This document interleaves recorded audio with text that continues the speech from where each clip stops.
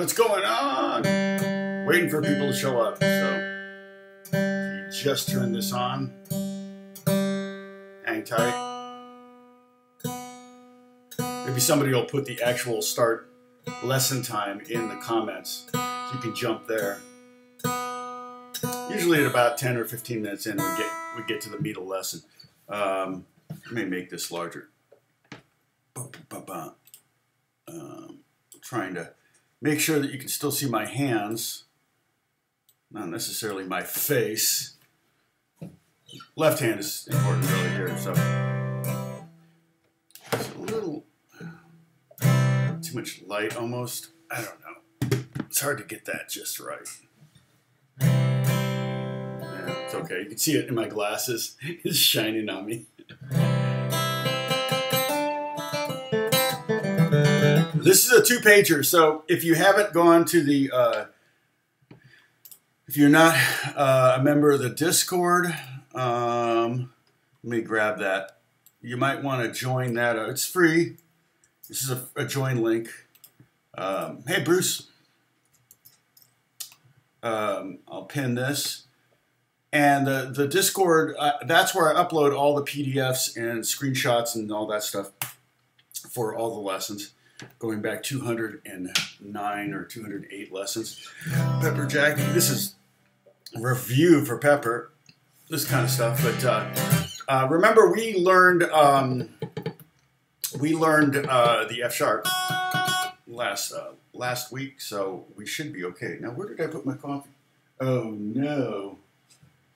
Wait a minute. Where's my coffee? Hold on. I wish I had a pause button.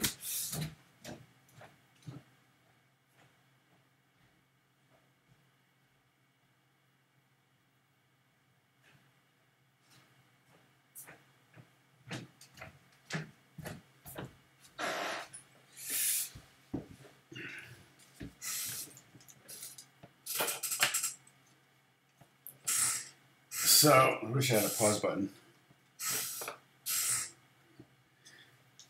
Studio is such a mess. Oh my gosh.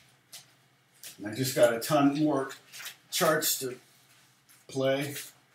This is all work from last week. It's just like non-stop, which is good. Like work. See, that was fun. That was for a TV show called Why Women Kill. And my wife is an avid reader of murder mysteries, so I sleep with one eye open. All right. She knows 1,000 ways to kill me and not leave a trace. Hey, John, what's going on in Louisville? I don't know if I'll be going back to Louisville. Sad to say, I found out last night that my involvement, the person that hired me, he is likely to not be involved anymore. So that means I'm not going to be involved in it, which is sad because we always had such a great time. How do I take my coffee? Just cream and sweet and low. I have to bring my own sweet and low now, though, because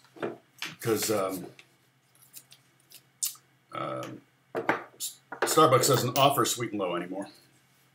All right, so I got my Martin back.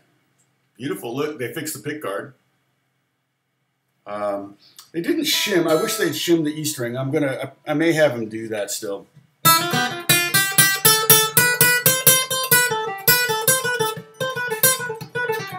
I could do that myself, probably. Especially since there's no pickup in here. It's really not that critical. I just take the strings off, which is a drag. But I can capo. I can loosen the strings, capo, take the pins out, take the strings out, add a shim on the top part, because it's just the E string that's really buzzing. So I can even see that it's dropping a little bit. I think they did shim it a little bit, but they kind of...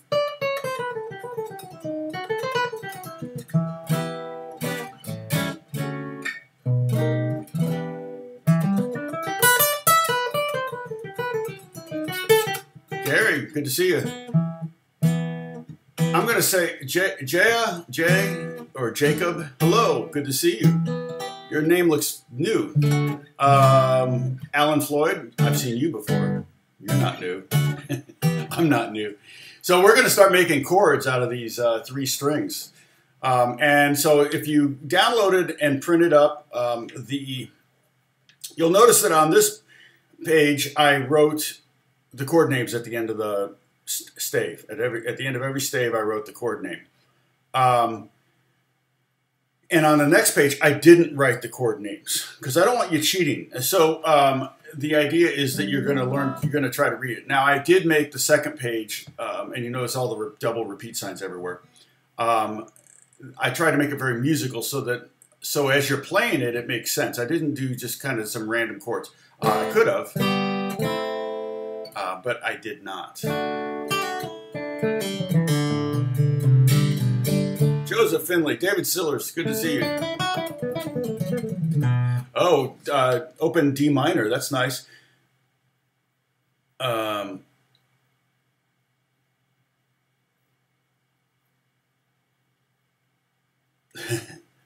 So, Gary, is that the open D minor? You just do bar? It's all minor chords in the song? Well, of course, it's easy to make D. You just put one finger down and you get a major chord, which is nice about open D minor. That's what I don't understand, like the open D and open G and those. The drag about those is that it's very, very difficult to make a minor chord. And so open minor almost makes more sense. I've never played with open G minor. I should maybe, but I did a video on open D minor. Did I do some fun chords in open D minor, or was that scales? I can't remember, but I did do a video on open D minor, I think. Oh, okay. No worries, David Siller. Sorry that your data is limited. That stinks. Hopefully your network will be back up. Holly, hey, good to see you, Holly.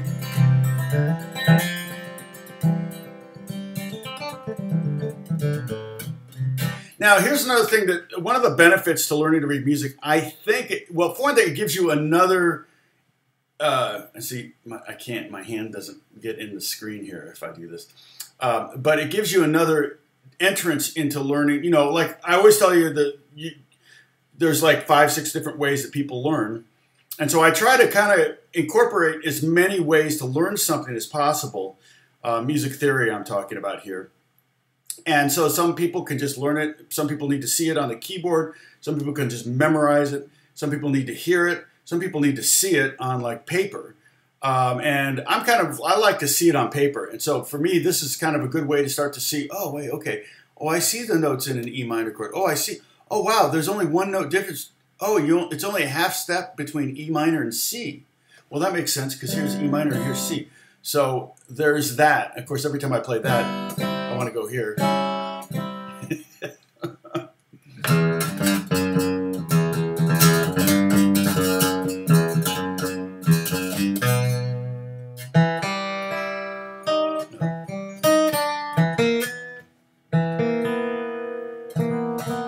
So let's see. I may have to look. Well, how do I do this? I just want to make sure you can see my hands when we start playing.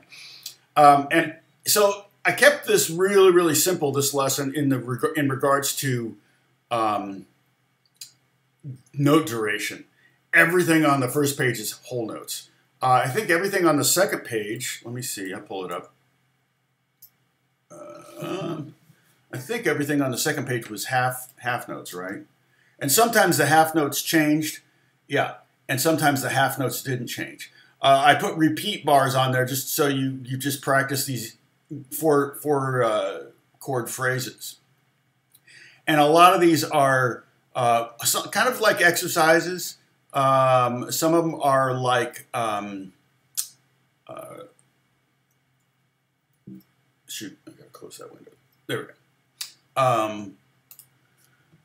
Some of them are harmonic studies, so they should make some sense. And again, I think you'll start to learn to read music as you start to read these.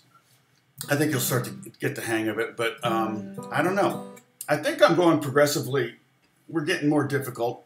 Now, next week, the thinking is I'll add another string. So now the question is, will I make the next lesson 4 strings, or will I just do like 3 or 2? I don't know. I'm not sure if I'm going too fast for you all. Yeah, James Bond is awesome. Of course, everybody knows who the best Bond is, but who's the second best Bond? I would say Daniel Craig. There's no question. Everybody agrees. 100% of people agree that Sean Connery is the ultimate Bond, is the best Bond. There is no disagreement with that statement. It's not like Ginger or Marianne. And that question is designed to tell you more about the person than they know.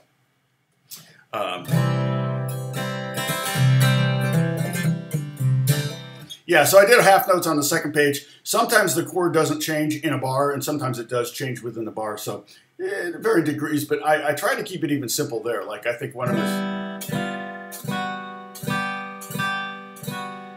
so you can easily memorize it, which is the antithesis of reading. Okay, and both are really necessary for music. You know what? Yeah, I guess I'm okay. I'm going to move the camera a little bit, but I think we're good. So we might want to do some review here. We could go back to last week's lesson, and if we just want to play the first 3 lines together, we could do that, okay? Just a reminder, on the G string, we have G open, and at the 2nd fret is A. And the G is the second from the bottom line, and the A is the second from the bottom space. All right. And again, you'll notice that I wrote the letter names over just to start. But after that, I want you to not do that. And you can always print 2 copies, 3 copies, or whatever if you want to write letter names in. It's going to be a little bit more difficult with the chords. What you can do is you can write chord names in if you really want to try to do some harmonic study. You want to try to learn harmony a little bit better. Then you take the new lesson we have this week. Take that 2nd page and start writing the names of the chords over. But don't read that one. Read the one you don't write on, because that way, it was always a drag when I taught kids and we had the book, like Alfred's Basic Guitar Method, and they would write the letter. And well, now it's like almost like you need 2 books. One to do this little like quiz that you seem to want everyone wants to do. I did the same thing. And 2, a 2nd book to do the actual sight reading. Because otherwise you're reading the letter names. You're reading the letters and not the actual chords, which is the temptation to do right here. But we're going to do this anyway. So play G. Okay, there's G. Look at the letter name, though. Try not to look at the note name up on top. I mean, sorry, look at the note, not the letter. Okay, there's A. Okay, so bar 5. G, A, to open B, that middle line, to C, 2nd line from the 2nd space from the top. D is the 2nd line from the top. E is the top space. F is the top line. G is above the top line. Okay? Next line down, bar 9. 1, 2, 3, G major scale. G open. 2nd fret is A. Open B. C, 1st fret. D, that 2nd from the top line. Top space is E. F sharp. I almost messed up. G.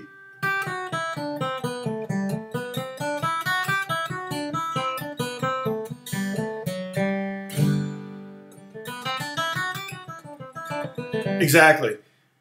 John says how to practice all these PDFs on this music reading for beginners series.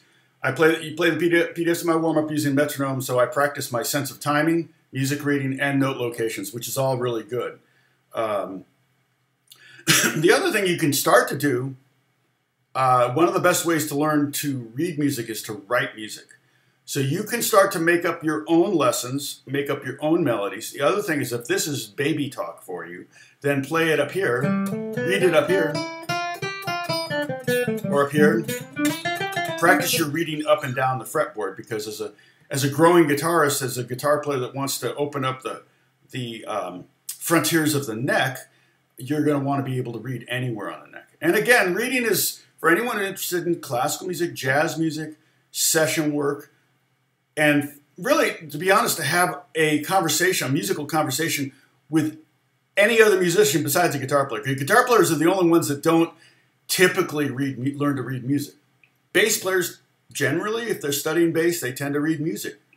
And it's easier for bass players because they only generally have one note to read. Guitar players, we're attacking this today. When you read chords, it's like, oh man, you got to read stacks. And that can be difficult. I've got a session today. They sent me the music already. Some of it's really easy. Okay. But like here's some, it's not hard. Probably the hardest part of this is going to be the rhythm. Looks like mostly just on D and E flat.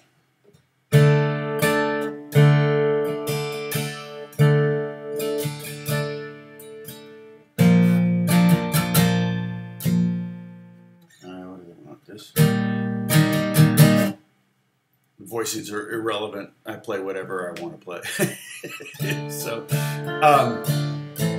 So as we go into, you'll start to see,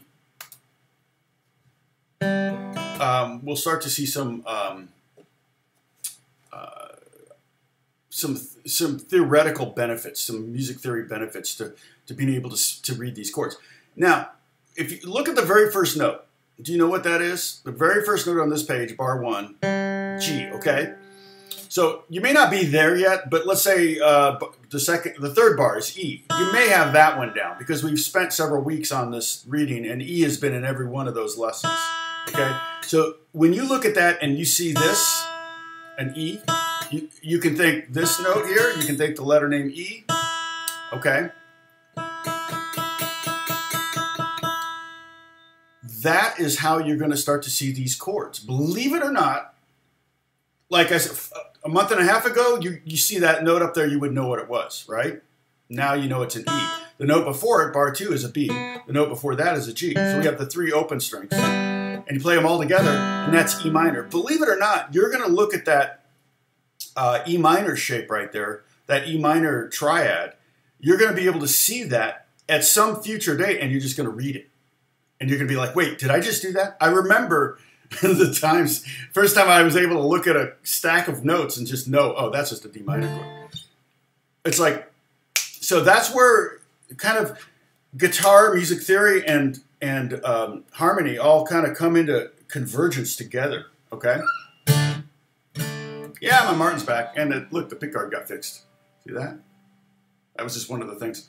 It was a lot of money. I think I spent $500. It had 4 braces loose, so they had to really do a lot of work with the braces. And then they did a setup and kind of dressed the frets and everything. So I asked for a shim, and they didn't. No, they may have. It does look like it's up a little bit. I think there's a shim in there. It's still fretting out on the first. I just have to play softer.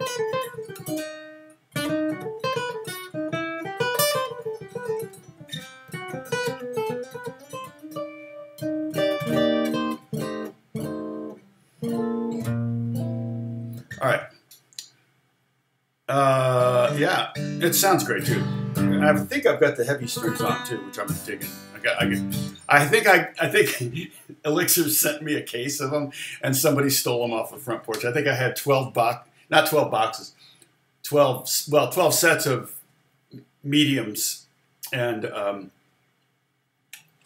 they sent them to me for free, but somebody else got them, I think. So I never saw them. I must, it's just people follow that UPS truck around and they take stuff off your shirts all the time. Okay, so let's try this. Let's play. We can just break this up into one. We're just going to do one line at a time, okay? So, like doing coke in the 80s. I never did coke in the 80s. People accuse me of it. A doctor accused me of it. I have a hole in my septum. And the doctor said, "Did you do coke in the 80s?" And I went, "No, I just picked my nose a lot." It's funny. Anyway, okay. More information than you need. So here we go. Ready? This first one's super easy. It's just the 3 open strings, okay? 1, 2, 3, 4, G, 2, 3, 4, B, 2, 3, E, 4, 2, 3, all three, 2, 3, 4. Okay. Yes, it was bad. Okay, now the next one. Well, let's do that again. 1, 2, 3. You don't even need your left hand. 2, 3, 4, or your fretting hand if you're lefty out there. 4, 2, 3, all together. That's an E minor chord. All right, it's an E minor triad. Actually, it has an E, a G, and a B. Not in that order. It's actually a second or first inversion E minor chord, but that's irrelevant. I'm just talking about harmony there. Okay, now the next one, you can look ahead, go G, and then it's C, and then E. And here's, if you were to see that music, you might just leave that first finger, 2, 3, 4. Leave that first finger there, 4, because you know what's coming. 3, 4, 2, again, 3, G, 2, 3, 4, C on the second string, 2, 3, open E, 2, 3, 4. Yeah. Even when I was a little kid, I was a good picker. All right. Now, let's see. Next line, bar 9. Open G, open B, and then F. So essentially, we're going to do that. Again, I'm kind of giving it away here, but this is all right. This is just to get you used to seeing the notes individually and then in a stack. Here we go. 1, 2, 3, 4. G, 2, 3, B, 2, 3, F, 2, 3, all together, 2, good, 3. Okay, now we're going to bring in that F sharp. Okay, try not to flip off your audience in the process. Here we go. We got the G, we got the B, 2 open strings, and then we got the second fret of the first string, which is F sharp.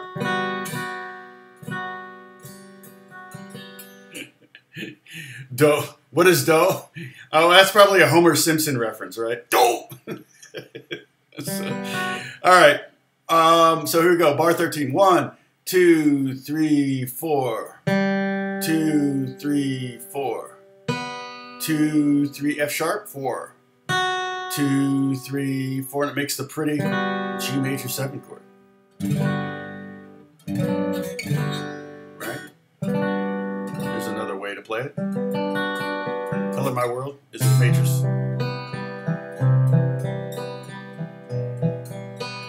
All right, major 7th chords are very pretty. All right, now we have open G again, open B again. So this is pretty simple, I hope. And then we have G on top. And now that's just going to be a pure G chord. Here we go. Ready? Bar 17. 1, 2, 3, G. 2, open B. 2, high G. 2, the whole chord. Okay. One more time. G, 2, 3, 4. 2, 3, B. 2, 3, G. 2, 3, 4. Okay, look at that. Now look at those 3 chords in a row there, the G7, the G major 7, and the G. Can you see? You can see what's happening there, right? You got those open strings. You got that F on top, and the F goes to F sharp, and then the F sharp goes to G. You have this. It's not particularly common in music to do that kind of movement where you go the major to the major 7 to the G7, but it happens.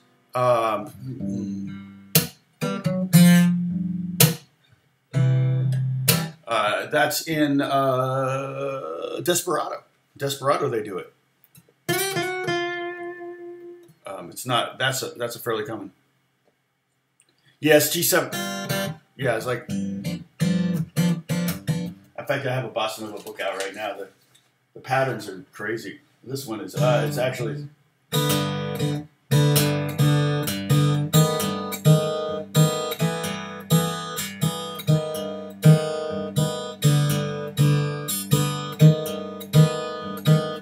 Not G7, but it's a great rhythm that everything's on the 16th notes, so it's really cool. All right, Now we're bar 21. We've got a new note on the bottom there. Now we're having a lot of G's here. Now we're going to play the A. So it's the only other note we've learned on the G string so far. So the second fret, second finger, we have A. And then the next note is C, which is first fret, second string, sorry. I'm getting an email from a client. And then top string open. Okay? And that makes an A minor. So let's play it together. 1, 2, A, 4. 2, 3, C. 2, 3, E. 2, all together now. 2, 3, and look at that. It's a pretty chord, isn't it? It's all those spaces. In fact, if we added the F down here, we'd have F major 7. And it would just be face, F-A-C-E, which is all the letter names of all the spaces of the staff. Okay, but we're not going to learn that chord because we haven't gotten to the fourth string yet. But maybe we'll learn that one. Okay. Now let's do that one again. A. So we're bar 21. 2, 3, 4. 2, 3, 4. 2, 3, 4. 2, 3, 4, 2, 3, 4. And if this is baby steps, this is baby playing for you. Another thing you can work on is you can work on getting your finger right up against the fret. Not on the fret, but not way back here. Because here, there's a couple things that happen. It will either be buzzy, or you have to work way too hard to push it down. No, let the fret do the work. Push the string to the fret. That's as far as you need to go. You don't need to push the string all the way to the wood. In fact, you almost want to get to the point where you have a lighter touch. It'll make your frets last longer, make your fingers last longer, and it'll allow you to be faster and longer. Hey, Catherine's in the house. And Sam, if I didn't say hi to you before, hello. Okay, next line is 25. We have an A, a C, and an F. So we're going to have to bar here. We could feasibly do something like this, but we're not going to do that. We're going to go ahead and bar our first finger. But to play the first 3 notes, we don't need to bar because they're just individual notes. So we start with A, 2, 3, 4, A, 2, 3, 4, C, 2, 3, 4, F, 2, and then make them all. But if you want to, you could pre-make the chord, okay, kind of like cheating, but not quite, and just play through them. 3, 4, 2, 3, 4, 2, 3, 4. Okay? Now, technically, letting that A ring past the C note and letting that C note ring past the F note is not what's written. If there was remember what ties look like? If there was a tie that went over all 4 bars, then it would mean that. Okay? I probably have some of that in this music, yeah. So you can see these ties. Yeah. See that tie that goes all the way over all those notes? Now, I can't let those notes ring out against each other. That's not really possible on the guitar. But what they want that is to play as one continuous kind of phrase. In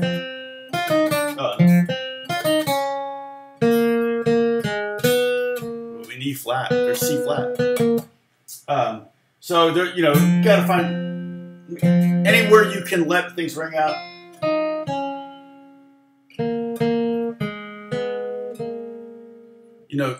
That may be what they want. I don't know. I'll have to listen to they usually have this. The composers usually put some kind of temp track in there where they play. They play it in how they want it to sound. So okay. So we did the F. Now let's do the next one. It's bar 29. Yeah, bar 29. I got a light right in my eyes here, but that light is for your benefit. So because I love you. Oh. Is it supposed to be hot here on the West Coast? Are we talking about California? I ran this morning. It was 60 when I went running. I think we're supposed to hit 90 today, but that's not hot. I have yet to turn on my air conditioner. If it hits 90, my AC won't even turn on. my house is so well insulated, it doesn't. It'll stay 70 in here. 70 at the highest, it'll get to 80 before I set.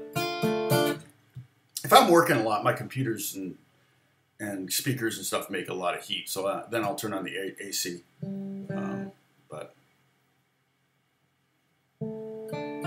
Holly, it's hot where you are. That's funny. Okay, well now where we are, I don't know why we're not supposed to. We're actually supposed to be in the 70s next week, high 72 or something. So I don't know. We've been really mild. It's been very cool so far this year. Normally we would have like 2 weeks of 100-degree by now, but we haven't had anything like that. Okay, so bar 29, we have an A, and then we have a D, and we have an F. Now, you play D minor that way. Some people play it with their pinky instead of that, just because it's a little stretchy. It's a little, trying to get right up against the fret is a little difficult with this. So a lot of people will play with their pinky there. But for this, I will just play with the proper fingering, since we're kind of learning the reading and not so much. It's not the application.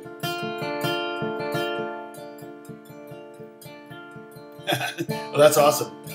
Okay, so okay, here we go. Bar 29. 2, 3, 4. 2, 3, 4. 2, 3, 4, F, 2, 3, 4, and then all three. Okay, let's do it again. Sorry, I went a little faster. A, 1, 2, A4. A, 2, 3, D, 2, 3, F, 2, 3, 4. Yeah, Holly, you're getting me distracted. Did you buy a system, or did you... So you own it outright, or did you get like a 30-year lease or something like that on a solar system? See, I wouldn't want to do the 30-year lease. I just want to own it. We don't have any south-facing roof line, and we have protected trees all around us, so we can't cut anything down. We have the ET trees, the trees that they flew up into on the bikes. That's the neighborhood we live in.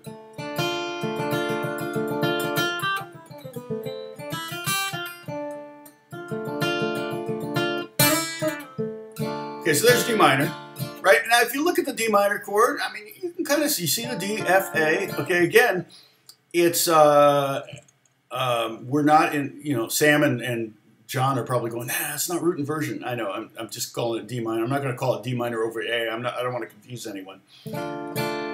Technically, that would be considered a second inversion chord because the fifth is in the root, or in the bottom. Yeah, we don't need to worry about that. Okay, we've talked about that stuff before. We don't need to worry about that. We're just talking about the harmony. What chord is it harmonically? Okay, now we're going to bring that F sharp into play. We did it before with the G major 7 on bar 15. Here we got bar 33, we got A, D. We can play second finger, third finger, and second finger. Well, that's not going to work. Now we're going to have to, we can play those individual notes this way. 2, 3, 4, 2, 3, 4, F sharp, 2, 3, 4 together. It's all very easy, but we could also read it if you wanted to. You could play, if you were looking ahead, all right, you might play this with the first finger. If you were not looking ahead, you'd see A and you go, okay, A is second finger. And then you see D, okay, that's third finger. And you see F sharp, and that's third, second finger. And then you'd see all three of these and you go, oh, shoot. No, that's probably not the best way to do it. You can just do that, okay?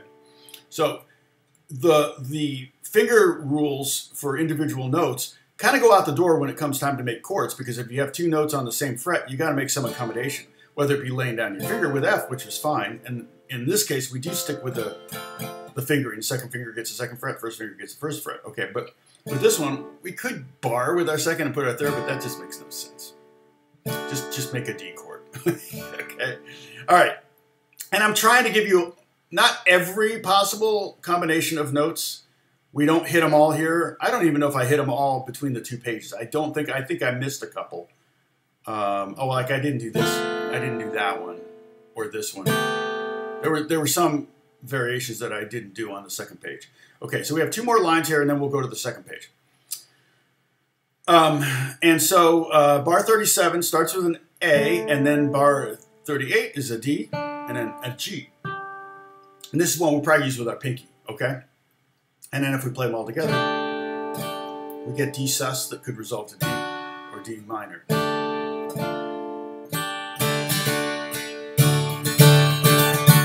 Okay, so that's what D sus looks like. You look at that last bar there, bar 40, you have an A, a D, and a G. Okay, stacked fourths, if you think about that. And you can see that it's fourths really easy. Like you can see that the distance from that A note to the D note is the same as that distance from the D note to the G note. That's the beauty of music notation versus tab. Tab wouldn't show you that at all. So, I mean, you could discern it, but musically you can really see it there. All right, so let's play this. 1, 2, A, 4. 2, 3, 4, D. 2, 3, 4, G. 2 all together, 4. Again, 2, 3, 4, A. 2, 3, 4, D. 2, 3, 4, G. 2, 3, 4 all together. Mamba's in the house. AJ's in the house. Sorry, AJ, I didn't see you before. Yeah, there won't be a quiz on these. Everybody take a sip.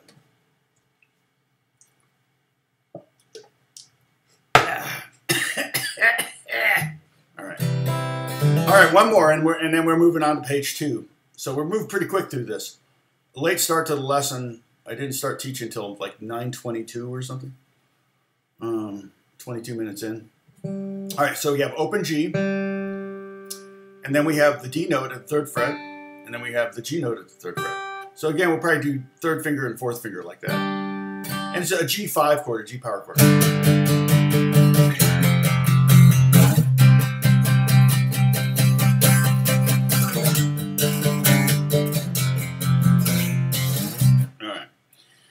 Enough fun. Let's get to the real work. Okay, so we have G, open G, 2, 3, 4, Jack Lloyd. 2, 3, 4, D. 2, 3, G on top. 2, 3, 4. It's kind of like the 2001 Space Odyssey, right? Very majestic. Fifths are majestic. 2, 3, Dennis. We have all 3 moderators now. So much to moderate. Okay. So there we go. That's the first page. Let me get rid of this. And where are you, cursor? Okay, there you are.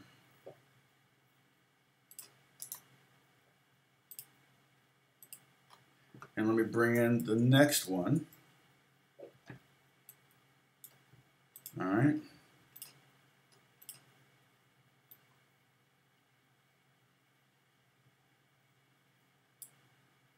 All right, now this one, I'm real tempted to, not that I can make it any bigger. Pretty hard to read, but if you have it, if you don't have it, if you don't have a hard copy, you can go to the Discord site and download it because it's in the Tom's Lesson Plans thing. Tom's lessons and PDFs and all that, so you can print it up. I don't know if it's going to be too small for you to read. I know you want James Bond theme, but we don't have a C sharp yet. We haven't learned C sharp, but I'll show it to you anyway. Okay, so basically we have nothing but half notes here. So rhythmically, we have nothing to worry about. We don't have to think. And again, half notes can go by as quickly as the tempo. So you think, oh, half notes are easy. Well, not if the tempo is 1, 2, 3, 4, 1, 2, 3. Yeah, it's there. They're going by pretty quick. If the tempo is 1, 2, 3, 4, then you're looking at 2, 4. You got plenty of time to kind of look at. Now, basically what I did for the first,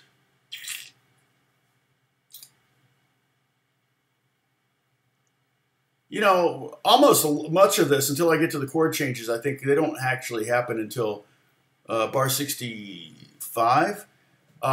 I really only try to change 1 note per string. Okay, so in other words, if we got an E minor, then I'm adding the C in and I'm adding the D, but 2 of the notes aren't changing. Okay, so I tried to keep it so that you just had to kind of, it was like, where's Waldo? Where's the note that's changing? That's what you're looking for in these, all right? And that way it's a slow entry into reading stacked triads, okay? All right.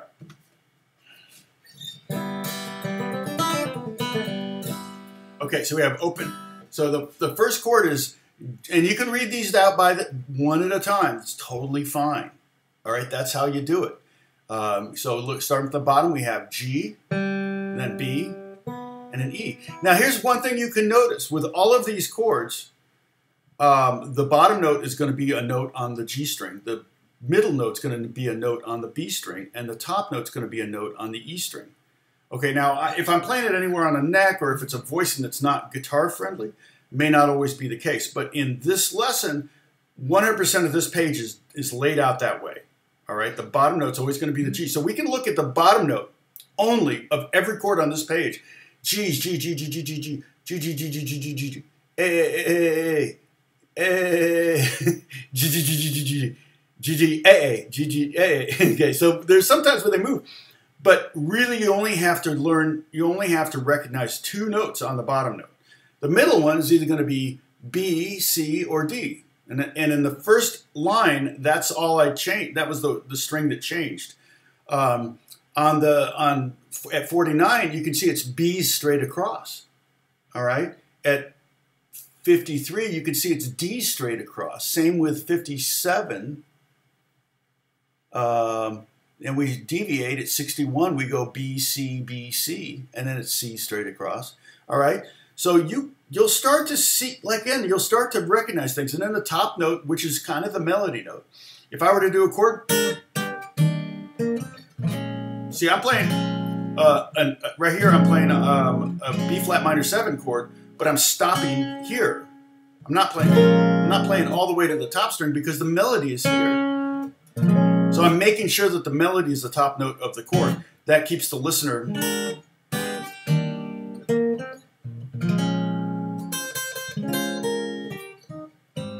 right? I didn't play the E flat, I just stopped at the C because I wanted the melody to be on top of the chord so the listener knows where I'm going. If I didn't do that, it would be like,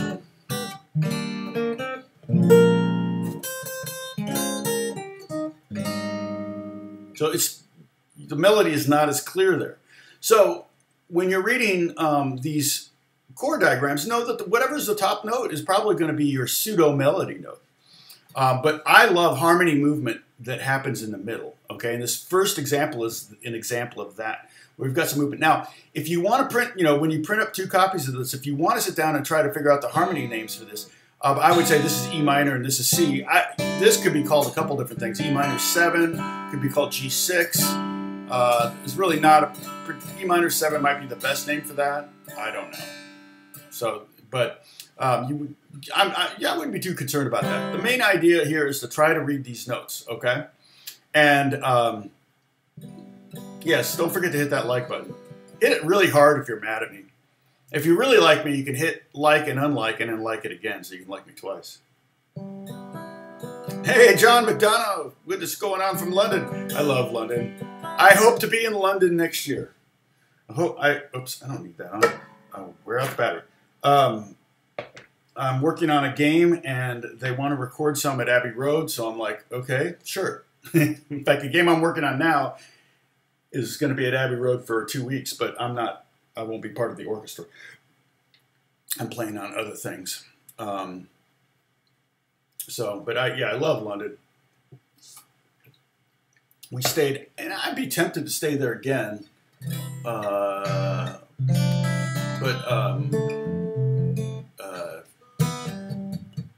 was the name of that movie? That's where we stayed. I can't think of it. It's going to drive me crazy. Okay. Julia Roberts and... Anyway, someone's going to hit it right there, I know. Okay, so here we go. First chord is G, B, E. Okay, so hit that. 2, 4. Okay, and then the only thing that changes is the B goes to C. Notice that? 2, 4. go to the 3rd fret with the D. So you see the G and the B, the G and the E are the same, and then back to C. 2, 4. Okay. 2. I put a repeat sign for every one of these. D. 2, 4. Notting Hill. 4. It's a nice neighborhood. Although I thought maybe I'll see if I can crash with the Beckhams in Holland Park. I don't think they'll go for that. All right, again, E minor. 2, 4. C, 2, 4. 2, 4. 2. Yep, Holly got it. 4. Okay. So if you can practice that. You've already memorized it, right? So your ability to read that now is pretty much gone because you probably just memorized it. And that's going to be the trouble with all this because all of this kind of makes sense. But it doesn't matter. When you're playing that, you can still look at those notes. Just stare them down. Look at the change. Move your eye ahead. I know you've already memorized what your left hand is going to do. Okay, now we're at the end. Go look at the first line again. Okay, the first bar. So if nothing else, practice looking at the chords as you play them, but get ahead too. Practice looking one chord ahead in this case. All right, the next one is same thing, starts with the same chord, E minor, so G, B, and E, and then it adds notice the bottom 2 notes all across here. In fact, you can even look at that first. All the G stays the same, all the B stays the same. The only thing that happens on top, we can play the top alone. Let's just play the top alone. Watch this. 1, 2, 3, 4. E, 2, F, 4. F sharp, 2. G, 4. G, 2. F sharp, 4. F, 2, E, 4. I'm slouching too much. Okay. Let's try that again. 3, 4. E, 2, 4. 2, 4. 2, 4. 2, 4. Again, 3, 4. 2. Now we play them all together.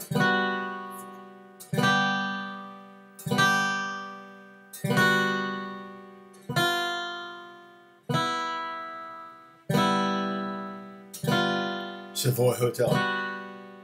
Yeah, that's a really nice hotel, right? Or is that just a famous hotel? I don't know. Abbey Road is in kind of north of London, and it's not too far from, because we walked back. We took the train from Notting Hill to Abbey Road, but we walked back from Abbey Road. And I think we walked through the part of London that had Sherlock Holmes's office. Savoy, yeah. No, we stayed. Oh, in Notting Hill, we rented an apartment because there was 5 of us. It was a nice apartment. It was on the below ground floor. But I was amazed at how much light they got in there. Although literally the walls and everything was painted hospital white, which was interesting. Because in America, everything is Navajo white or cafe au lait or something. It's kind of off-white. You never do pure white. But because the apartments in London, I think New York is probably more like that too. But they did a great job of getting light into the apartment. There was like basically a whole, like this apartment, because we were on the bottom, we kind of had a little atrium. And the atrium fed light to 2 bedrooms and a hallway. So it was actually pretty good natural light there. So, all right. So the next one is, okay, let's look at the notes we have on the next one. All the way across the bottom, we have A's. So we know that we're just going to leave the A finger there, the second finger there on the A note. The next line is all D's. The second note from the bottom is all D's. Now you'll notice too, when we have 2 notes that are a second apart, okay, that they have to be offset, right? You wouldn't, because if you stack those, if I move, like if you look at the bar 47, If you put that D on the well, I'm trying to point right for you on that side of the stem, it would be a mush. You wouldn't be able to tell if there was a D or an E there. You wouldn't know, and that's why they flip it over to the other side of the stem. It's really to make it easier to read, and it does. At first, it looks weird. It's like, what's wrong with this chord?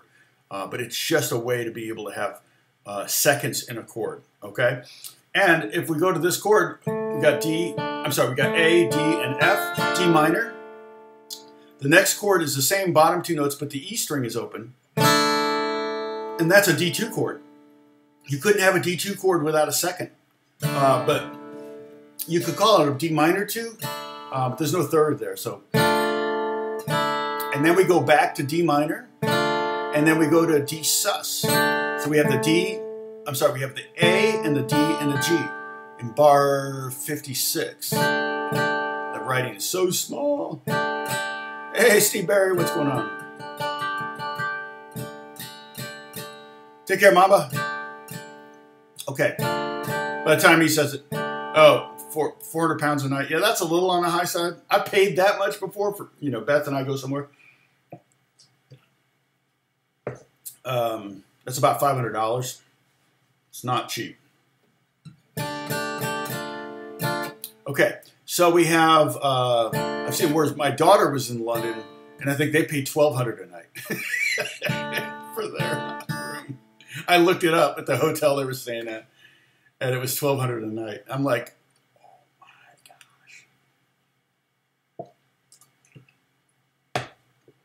gosh. She was there for 2 weeks, too. But she was staying with a friend who was there for like 4 months. $1,200 a night. Okay. All right, so again, so bar 53, we have D minor, and then E changes, and then back to D minor, and then G on top, okay? So the only thing is, let's play the top line on this one. Bar 53, 1, 2, 3, F, 2, 4, E, 2, F, 2, G, 2. Well, remind me and I'll tell you the story of why she was staying at a $1,200 a night hotel. Okay. They had a suite. They had 2 bedrooms and a living room. So that's part of the expense. I forget the name of the hotel, but it was right over there by the Albert, the Prince Albert Museum or something. What's the Prince Albert Hall, Royal Albert? Oh, the Royal Albert Hall is right over there by that. So it was a very good neighborhood. So, and she went to London before I did, brat. I think she was 12. All right. So let's play all that together. Again, we're not lifting off our second and third finger because it's playing an A and a D. Those are locked in for the duration of this 4-bar phrase. It's just the top note we're changing, okay? 2, 3, 4. 2. Open. 2. Back to the F. And then now G on top here. Back down to F minor, to the D minor. The F. Open E.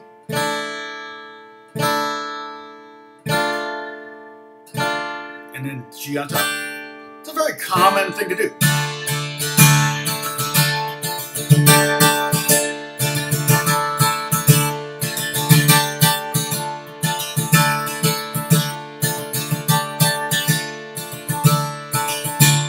Okay. Yeah, she was 12. She was staying with friends, though. Well, I'll explain if you stick around. Story time. All right. So the next one, I'm just going to tell you, it's the same thing, except instead of F natural, we have an F sharp. Consequently, now we have...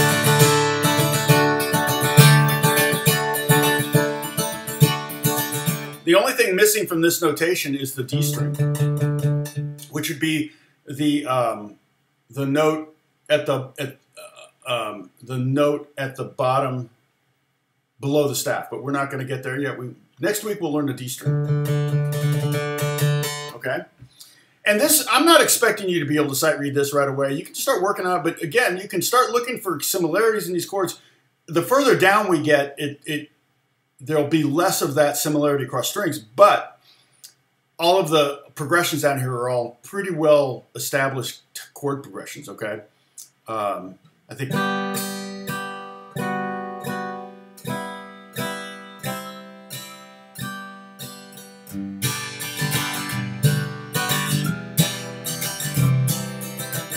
So I kind of try to have fun and do pop progressions mostly at the bottom here. So you can kind of start to see those, how they read out. But you can, at that point, you can start to see voice leading, and you can pick one of the notes if you want, and you could sing that note, and that would be kind of the equivalent of singing, choosing the alto part or the tenor part or the soprano part. Right now we don't have a bass part. I would say we don't have a part that a bass singer would sing. But everything on the G string is well within the range of a tenor, and everything on the B string is well within the range of an alto, and everything on the E string is well within the range of a soprano. So you can kind of think of them as in those terms, and that helps you to see voice movements. Okay, and good voice movement is the minimal voice movement. Bad voice movement would be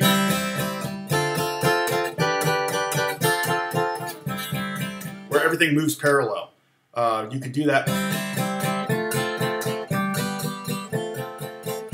Everything's moving a little bit more logically and neighborly, just to use a term. Okay, so bar 37 we have Gary Schultz. Have a good week. Yeah, I think she turned 13 in London, John. I think she turned 13 while she was there. It was a good birthday, let's put it that way. She'll never forget it. Okay, so we have A, D, and F sharp. Okay. So 3, and then we're going to go A, D, and E. So that's like D2. And we're going to go back to A, D, and F sharp, and then A, D, and G. 2, 3, 4. 2, 4. Open. 2. Back to the second fret. 2, 4, and G. You could say this is D chord to D2, back to D, to G, or D sus.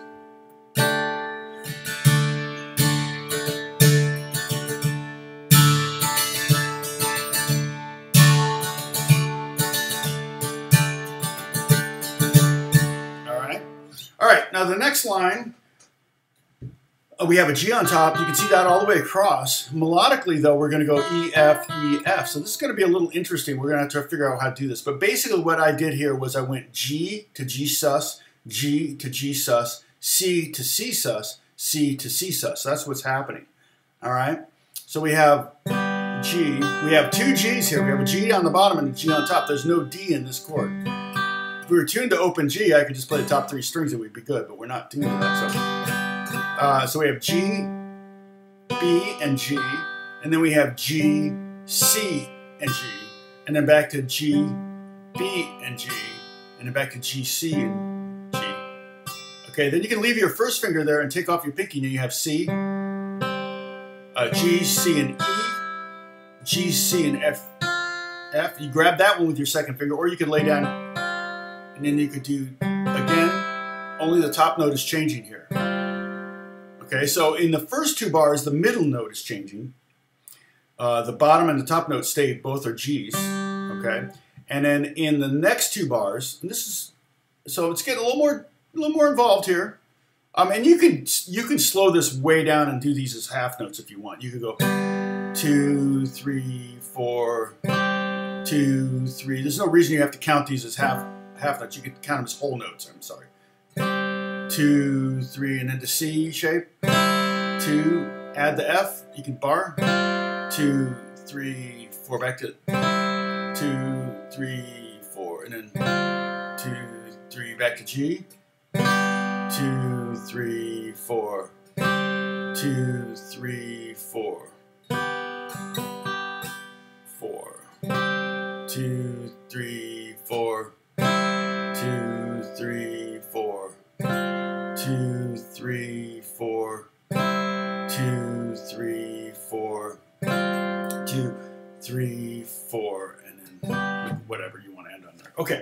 So that's that phrase. The next phrase, bar 65 through 68.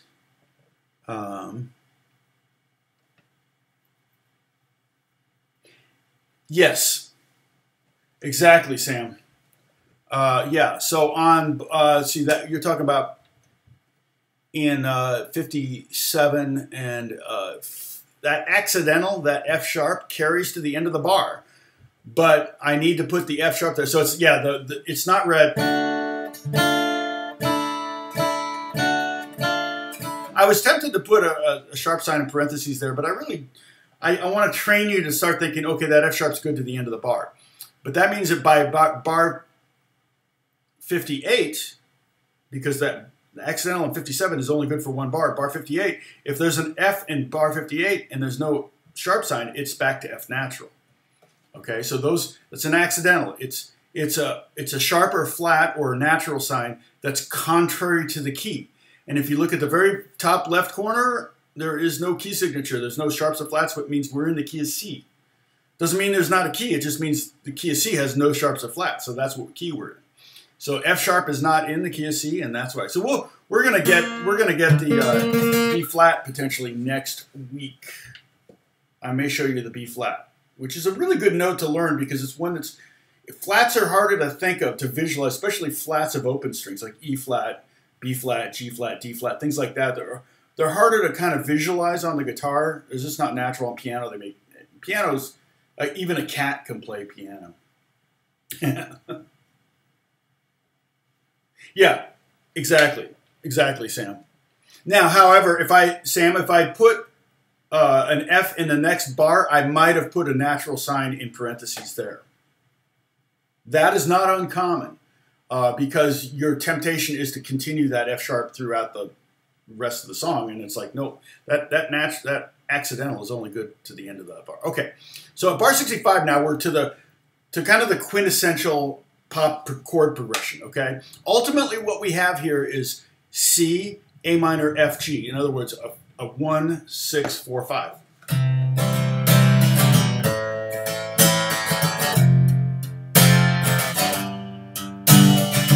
Okay, but we only have 3 strings to deal with to imply that harmony. So here's what that looks like. We have G, C, and E. Okay, there's our C chord. Then we have A, C, and E. There's our A minor chord. Then we have A, C, and F, which is kind of nice because we're coming from the A minor. We just lay our first finger down and we're golden. Okay, and there's our F chord, the 4 chord. And I could slide that up to get to the G chord, but we don't have this B note, so we haven't learned this note yet. So I'm just going to play this. So we go from this F, play that F for me, and this G. So it's open, open, and 3rd fret. All right? So F, G. You can even practice that. Because that's a bit of a shift right there. But when you practice that, maybe look at that bar. Look at the last chord of bar 67 and the first chord of bar 68 and back to the last chord. Back and forth. So you start to see the movement. Look at the top notes going up a fret, or up a string. Up a pitch. And then the C and the A are both going down a pitch. You see how this can really open up music theory to you too. You can see where, now, this wouldn't be wrong going to G, but that's all parallel movement. So that means the tenor, and the alto, and the soprano, they're all going to be moving in parallel motion. Kind of, sometimes you want you want that kind of movement. Sometimes you do. And rock is just parallel movement. Okay, so what used to be considered wrong theoretically is an entire basis for a song, a form of music, a style of music. So we can't say that parallel movement's wrong anymore because it's so common. But there's something a little bit more interesting, let's put it that way, in this kind of movement, where we have 2 voices going down and 1 voice going up. They're spreading apart. It's contrary motion. It's much more interesting than parallel motion. Okay. All right, I'll get off my high horse. All right, so bar 65 is a C chord, to the A minor, to the F, to. And if you want to, you can write these chord names over on a separate printout. All right? 2, 4. 2, 4. Was the cat up? If the cat shows up, you definitely take a drink. That can be added to the drinking game. And Gary's not here, but we haven't really talked about the drinking game rules lately. Nobody's doing them. Okay, so that's a 1-6-4-5 progression in the key of C. All right, another common pop progression would be the A minor, the 6, 6, which bar 69 to bar 72, A minor to F to C to G. That's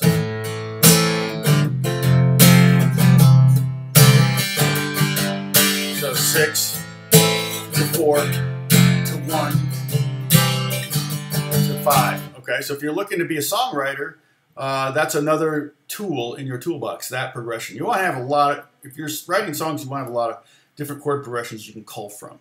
And those will inspire different melodies and make your songs more interesting than having the same chord in every. I mean, blues songs are the same progression, so it doesn't necessarily mean you can't do it. But okay, so bar 69, we have A minor, so we have A, C, E. And we go to F, which is just laying down the first finger. We get that F note. And now if we look from F to the C, we can see, okay, the top note goes down and the bottom note goes down, but the middle note stays the same. Okay, we go from C to this G. The G's gonna stay the same, the C's gonna go down to B, and the E's gonna go way up to G. Like that, and we end up with this progression. 69, 2, 4, lay down the finger, 2. See that C chord? You should start to recognize that C chord. 2, 2. Oh, wait, I messed up, sorry. G, 2, I just skipped down. Again, A minor, 2. There's moved up, there's that F note up there on top. This is an F chord, and then here's the C shape, little C triad, and then to the G. 2. Again, one more time. A minor, 2. Top 3 strings, there we go. The C, just the first finger on the C note, and then now just the G note on top. All right, so there's the harmony essentially is 6, 4, 1, 5. Very common in pop music, particularly in the 90s, that was a very common. All right, so now I'm gonna do a 4, 5, 1, A minor, so that'd be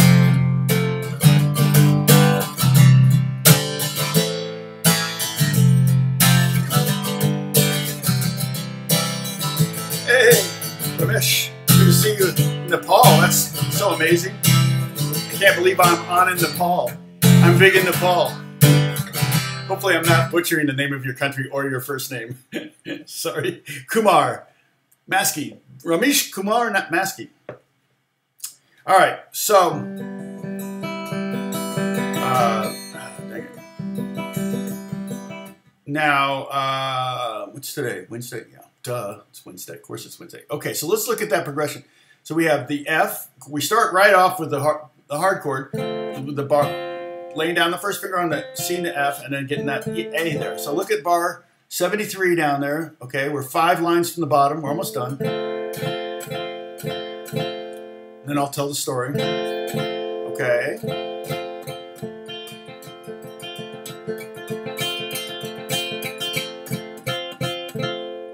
Now, then you go to G, open B, and G on top. So this one might be a good one to practice changing between, just back and forth between those 2 chords. But when you do it, just go ahead and look at them on the music, so you can start to maybe ingrain once, because like that G chord right there in bar 74, that one looks so different than so many of the other. Some of these look a lot alike, right? Like A minor and C kind of look alike. But that G chord, that G voicing there, and that's just one way we could do it, is pretty unique looking. So you see that, you might automatically go to it. And that's what I'm saying. eventually your ability to read chord stacks will be as quick as your ability to read a single note. You'll see it just like you see that as G, that line on the staff. You'll see that as a G chord, okay? Or this is this shape, whatever. All right. That actually is really difficult anywhere else. Well, not here, but it's pretty easy down here in first position. Okay. So, and then the next chord after that G is the C, and then the A minor. And again, you look at the A minor to the C to A minor, and you notice there's only one note difference between C and A minor, and that also, boom, that starts getting into your head. Like, wait a minute, theory-wise, C and A minor are really, oh, A minor is a substitution for C, and C is a substitution for A minor. So again, you'll start to see in music notation, it's a lot easier to see than in tab. And so that's where, you know, I get kind of excited. I'm overly excited. Okay. Yeah, I'm doing every Wednesday now, Ramesh. I used to do 7 days a week, but that lasted 62 days, 61 days, something like that. Yes, you'll be able to read on site. Okay. And chords are harder to read than notes. That's kind of why so many bass players learn to read, because they don't have to read notes. They don't have to read chords. They only have to read notes. Piano players have to do both. Guitar players have to be able to do both. Nobody else really does. Violin, occasionally they'll have 2 notes, but they can't play more than 2 notes because their strings are arched. So the bow can't reach 3 strings at once. I mean, if you push really hard on the bow, you can push that middle string down and hit 3. That's an extreme example. For the most part, though, the only people reading stacked chords are guitar players and piano players. So it can definitely be a challenge, and it's not something that comes natural to guitar. But there's nothing particularly difficult about these voicings to play. Okay, so bar 73, you have F, 2 to the G shape, 2 to C, and again, that may be one you've seen so much now that you can recognize on sight. To A minor. Again, F, notice F to A minor is only 1 note difference. Or A minor to F, same thing. C. So I'm playing bar 73 to the repeat sign. A minor. F. 2. 4. 2. 4. 2. 4. Zach. G, C triad there, and then we just add that A note, and we get A minor triad. Okay, good. Okay, now this next progression, what did I do here? I went G to E minor. Okay, we're in the key of G now. All right. So because we're bringing in that accidental, that F sharp, which again lasts to the end of that bar, we have G to basically E minor to basically C to basically D. So I'm taking the most common pop progression, 1, 6, 4, 5 in the key of G.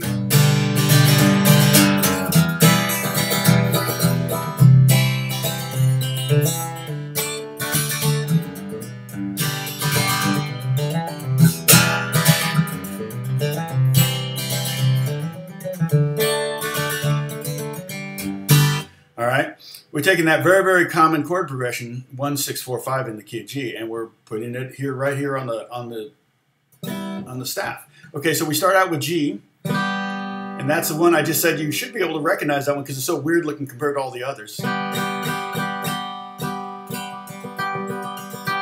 Zach's a very good guitar player, professional guitar player in Chicago area. He's tuning in just to say hi. I don't know if you're going to learn anything, Zach. Oh, am I Gardner's here again? I thought they were going to start coming on Fridays. The heck? All right. Let's see. So bar 77, we have the G. Oops, there we go. And then all open, which is E minor. And then the difference between E minor and C is just 1 note. B goes to C. And then this is one where we're actually using parallel movement. After I gave you the big speech about not using parallel movement, we're going C. See where 0, 1, 0. Now we're going 2, 3, 2. But just call me.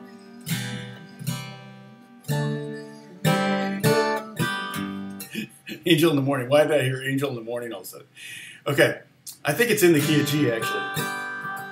No, that's true, Zach. You can learn in anything. That's true. I've learned a lot of stuff from beginner guitar players. Okay. So we have G on top, and then we go all three open, 2, and then C in the middle.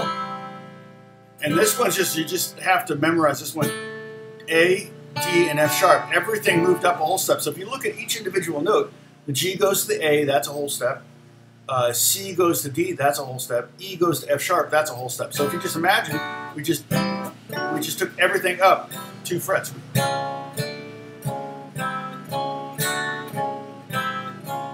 We can do 1 fret, 2 frets. Okay.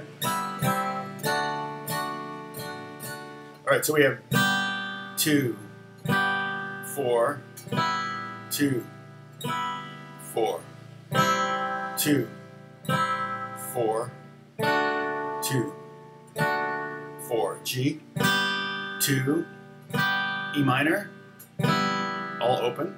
Just add the first finger, 2, and play a D. Now again, just try to play the top 3 strings. I just want you to see those movements and learn that that's all we've learned is the top 3 strings. So on the D chord, don't play the D string or the A string. One more time, E minor. Now after this, let's see. Okay, then the next one I do same 4 chords. We start on the E minor, and we go to C, we go to G, and then D. So I'm doing the more 90s pop chord progression. Instead of the 1, 6, 4, 5, we're going to go 6, 6, 4, 1, 5. So it's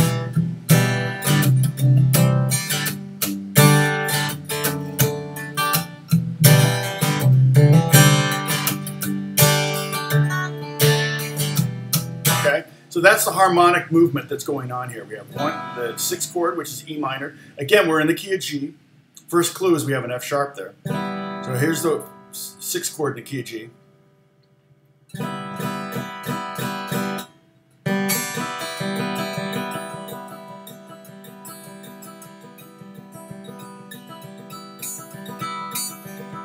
Oh, is Bruce been to...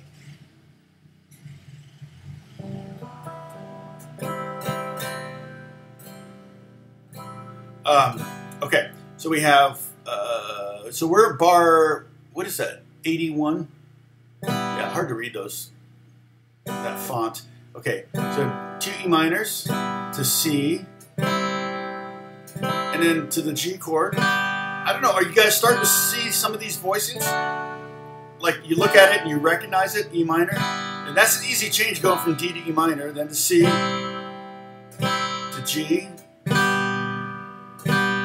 to a D shape, basically. E minor.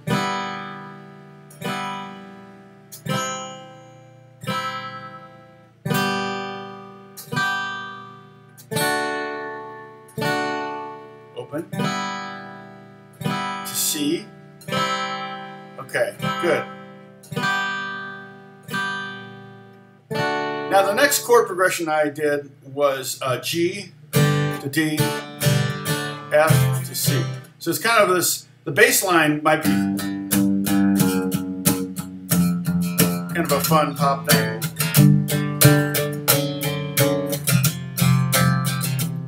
G to D.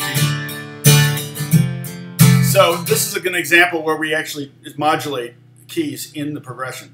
Technically, the first 2 bars were in the key of G, and the next 2 bars we could call ourselves, we could say we're in the key of F, or you could say you're in the key of C. Both would be correct. Also, you could say technically you're in the key of D there, but because we're only playing 2 chords, you can't really tell what key you are, unless you're playing the 4 and the 5, you can't really tell what key you're in with just 2 chords a lot of times. I'm curious how many times, if you had just, which 2 chords would give away a key. So if you had C and E minor, that could still be the key of G. If you had C and D minor, that could be the key of F. If you had C and F, that could be the key of F. If you had C and G, that could be the key of G. If you had C and D, that could only be the key of G. So I think it's the 4 and 5 are the only ones that can do that. Yeah, it's a very Alanis Morissette kind of vibe, very, very 90s kind of thing.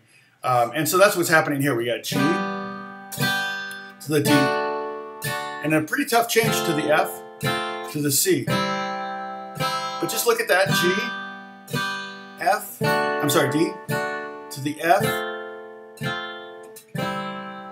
Going from the C to the G, we have the bottom note stays the same, but we have contrary voice movement there. The C's going down to B and the E's going up to G. Okay.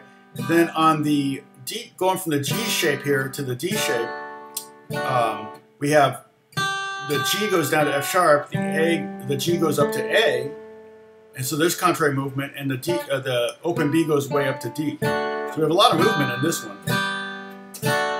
Going from the D to the F, the only note that stays the same is the A.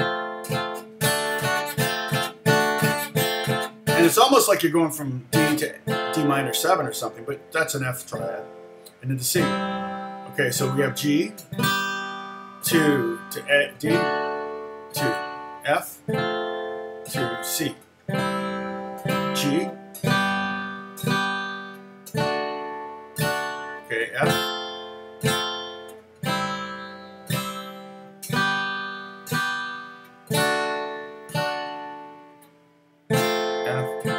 Okay, the last one is not too hard. I just went G to G major 7 to E minor to C, which is kind of a pretty chord progression.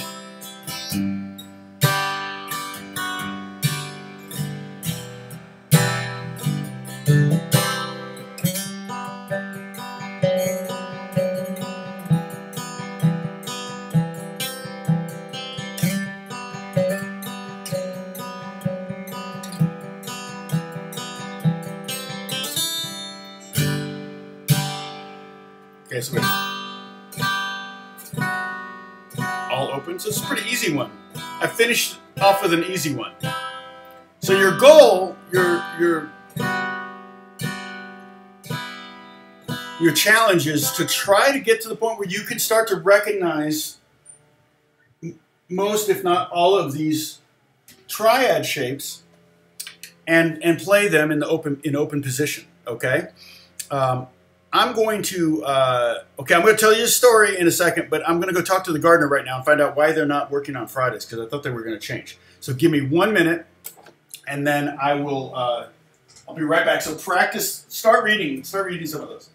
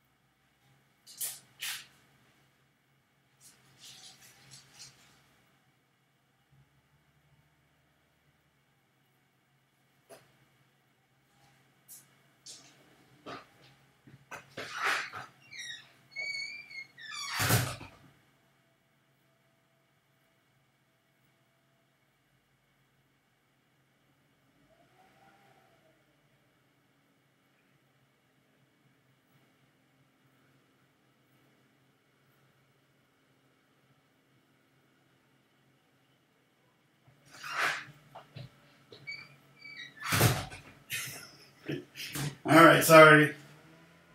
View count always goes up when I leave the room, so that's why I really did that. People were like, where is time? Oh, it actually went down. Well, that's good. I'm actually happy that it went down.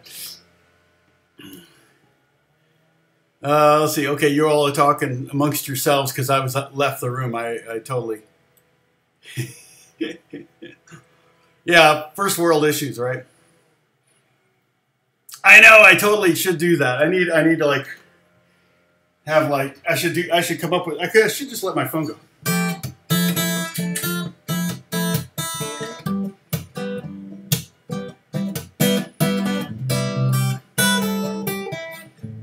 Whatever. So I could totally have done that. All right. So enough of making your brains work. Yeah, I don't think I told this story before. Where's Diane? Was it Diana that always wanted the stories?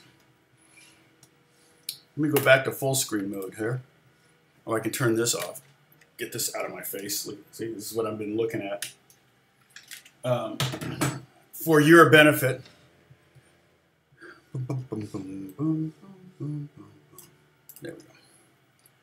So yeah, my daughter's best friend is a girl named Abigail Hargrove, and Hargrove's is some friends of ours from Texas. A lot of people moved to LA to with their kids because the kid acting kind of thing, right?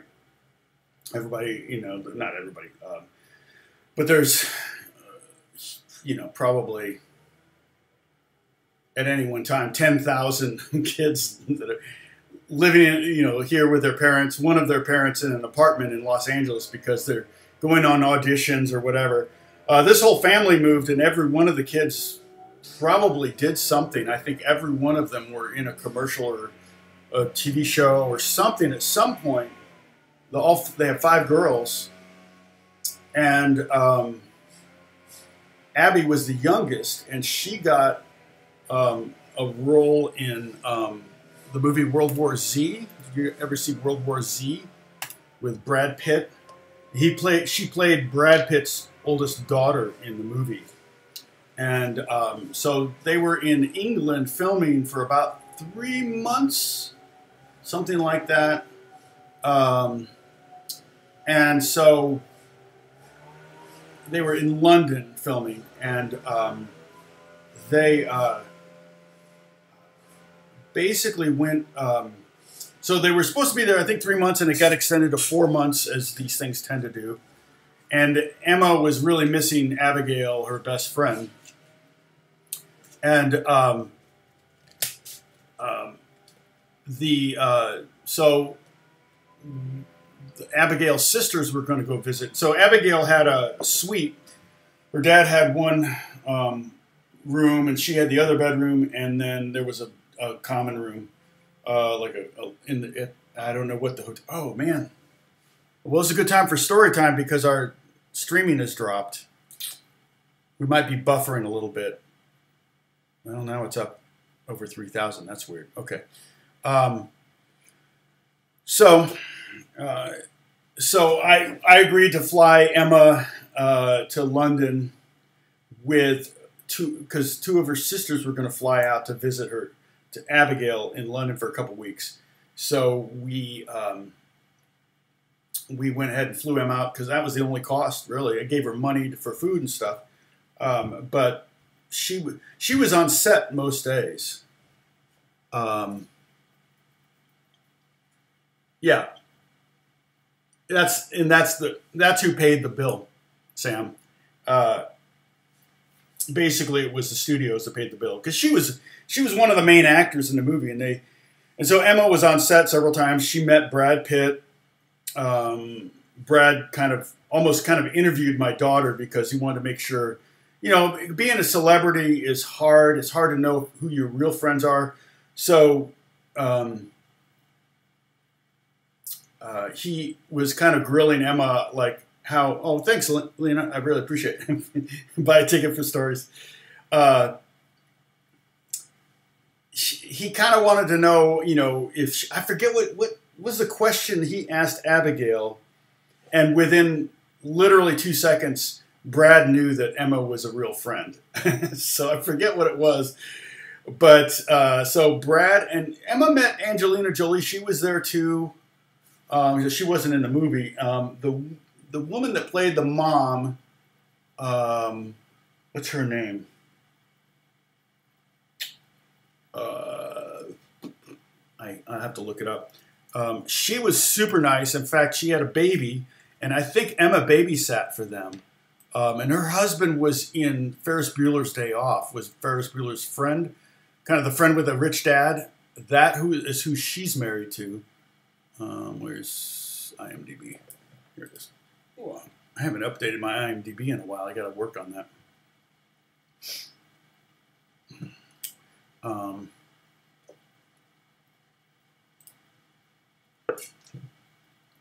Uh-oh.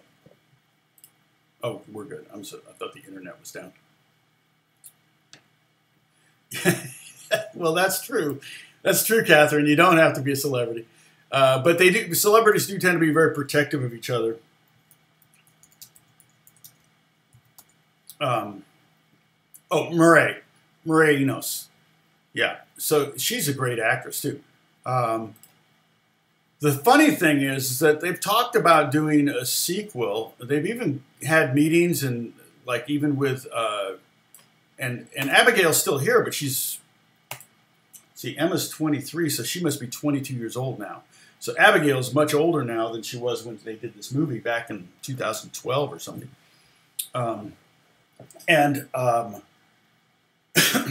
But Emma got to go on set a couple times. Boy, she said it was cold. Some of the sets they went to, like outside sets and things like that, in some of the places. And then, so Murray Enos was the mom, and Emma babysat at the hotel so she and her husband could go out.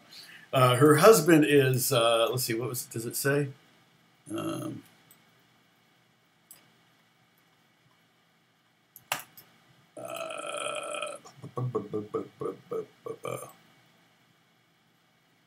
Seems like a real nice guy. Alan Ruck, that's his name. He was in Ferris Bueller's Day Off. That's kind of what I know him from. And then, so she got to like hang out on set because what else was she? She just basically went wherever Abigail went. But Abigail is now, I think, 6'2". All the girls in that family are like in the high fives, but Abigail, the youngest, ended up being, now she's probably 6'1" now. She's probably not 6'2", but she's taller than I am. She was here last Christmas with everybody, with many of the Hargroves. I think they were over last Christmas. Usually they come over for Christmas and Thanksgiving. We usually host everybody. But yeah, that was a pretty fun trip for Emma. She was in London for 2 weeks. I think they flew. I put her up. I paid coach, so I think, of course, Abigail was already there, so she didn't fly with Abigail. But she didn't fly by herself. She flew with Abby's two of her older sisters. So it wasn't like we were worried, but not that worried. In fact, we were both worried that Emma was going to be homesick, and this was kind of right. Well, FaceTime has been around for a while, but. Abigail, but we FaceTimed her. Abigail, I guess, had an iPad, and so we FaceTimed, and I thought Emma was going to cry or something, but Emma was like, "Oh, hey, Mom and Daddy, I'll see you later." And so one of the things that this hotel was super bougie. I can't remember the name of the hotel, but the hotel was super bougie. One of the things they did was they put truffles on your pillow at night, right?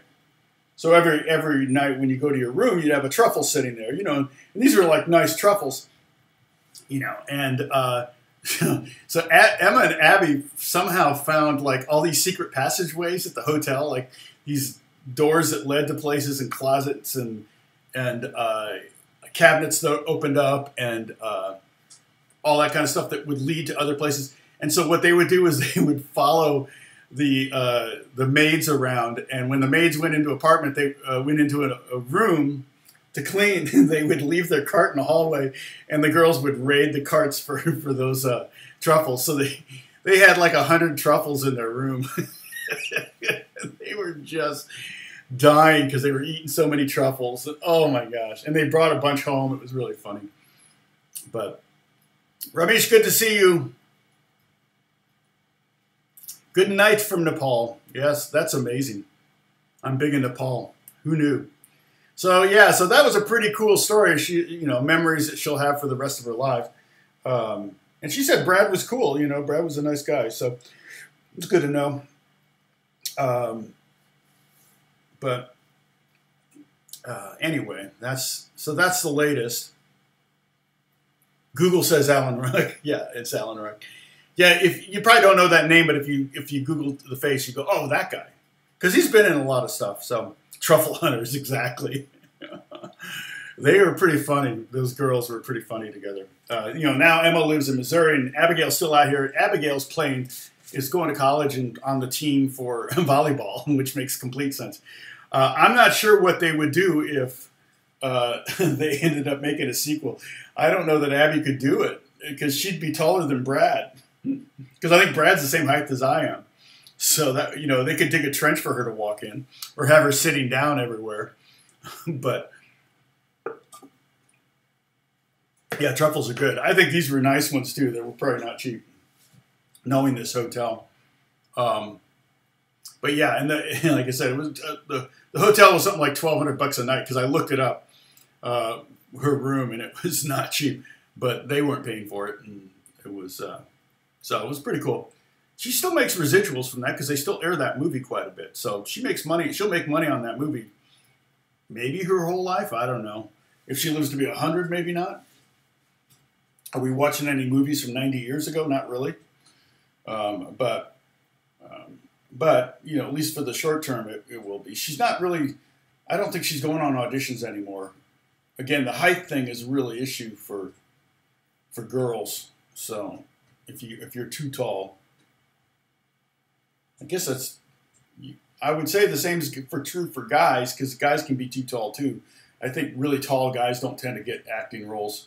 Most actors tend to be pretty short, like Tom Cruise, and those guys all tend to be, 5'7", 5'8", something like that. So, but she's taller than that now. That was probably the last time they entered anything in IMDb, and she wasn't 5'10" in that movie though. So they've updated it at least once. And there she is. Yeah, that's a very old picture of her.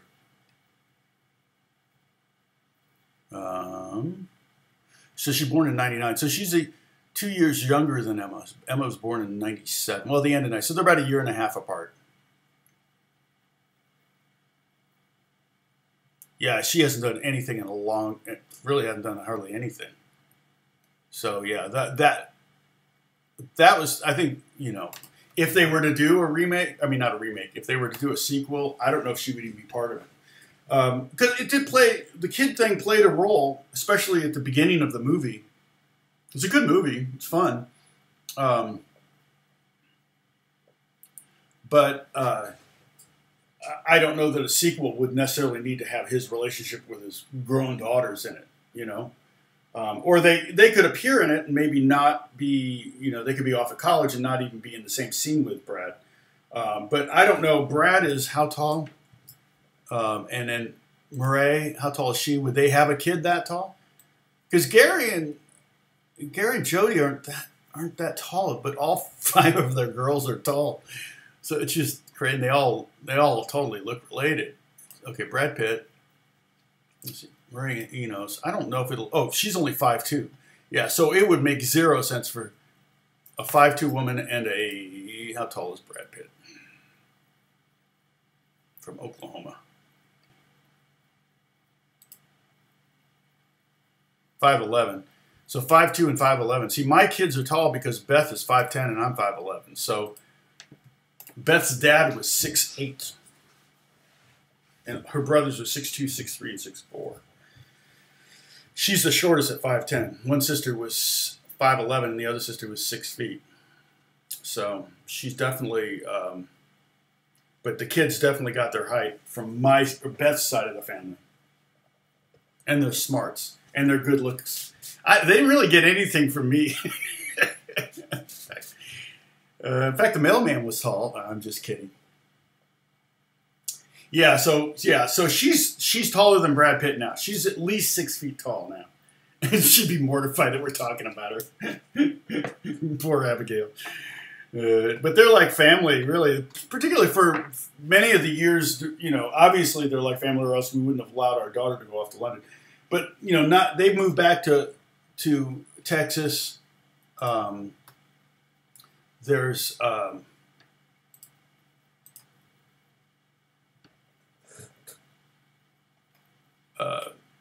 basically, you know, less opportunities to gather together, less reasons to. So that's true of everybody in seasons of life and stuff like that. But, you know, when they left California, that definitely kind of slowed down. But of the 5 girls, one married Alex's best friend. Let's see, and they're in Pasadena. So she's one, and then there's another one in LA, and Abigail. So there's 3 of the 5 girls are here. So yeah.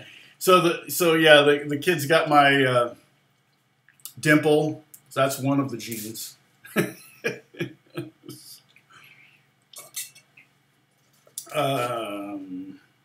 Coffee gene. Is there a coffee gene? Coffee liking gene?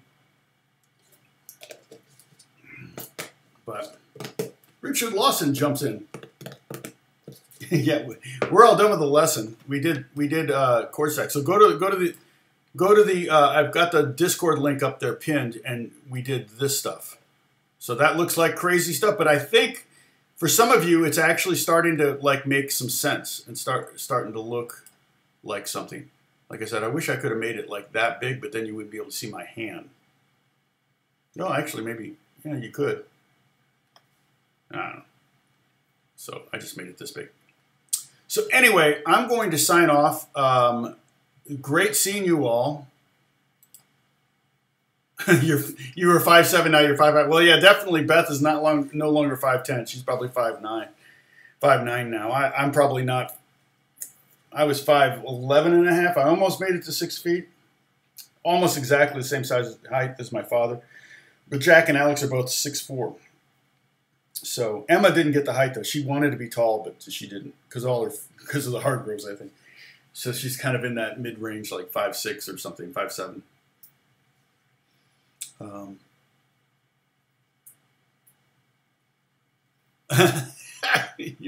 You're fine. So they added some height to you. That's good. Yeah, thank you, Holly, for moderating and all that. Everybody, thank you so much for watching. This lesson will be up there. Hopefully it was helpful. And next week we'll add the D string. So we'll be reading on 4 strings, maybe. I don't know. Yeah, I think I will. It may end up being another 2-page lesson, but I don't know. Maybe I'll keep it simple and just do the D string and the G string or something like that, and maybe I don't know. Maybe just about maybe 3 strings and not bring in the E string. I don't know. You know, I like to build on what our knowledge base, but it can get so big, what I feel obligated to do, that it may get too hard. You know what I'm saying? So we'll see what happens. But for now, I haven't really come up with a plan for how to introduce the next string. Anyway, ooh, you a broken neck. Dang, Joseph, that's not good. 6 feet, and then so you lost 2 inches. Holy cow. Platform shoes. I remember I had a pair of platform shoes back in the day. Remember, I was playing in disco bands in the 70s. So everybody have a great week. I will see you in a great week and weekend, and I will see you hopefully next Wednesday. God bless you all. Bye-bye.